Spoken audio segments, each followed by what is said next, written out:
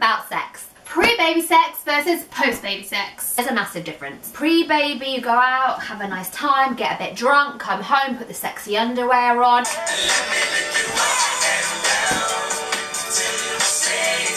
But now, you know, they come home at the end of the day and we're so exhausted, we're like, take the baby, I need to lie down, I need to relax, and then they come near you. You're like, no, no, no. Don't touch me. I'm sweaty. This is my time to relax. Exactly. We used to actually care what they thought we looked like. Do you remember when you used to actually shave your legs because you didn't want your husband to feel your spiky legs? Now, we are exhausted. We are so tired. They walk through the door, we're like, please take the baby, I need to lie down, I need to relax. And then they put the baby down and creep in the door and we're like, no, no, no! Stay away. This ain't sexy. Big ass, juicy melon titty bras.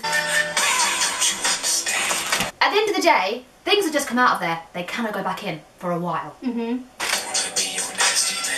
we can't be doing shit in the middle of the night. Like, we're tired, we've got to get up early. We have duties to do now. Mum duties, not sexy duties. They're covered in sick, baby poo, baby food. It's not a pretty look. Oh, you look so sexy. You look so nice. You look so beautiful. Definitely don't. No, I we stink.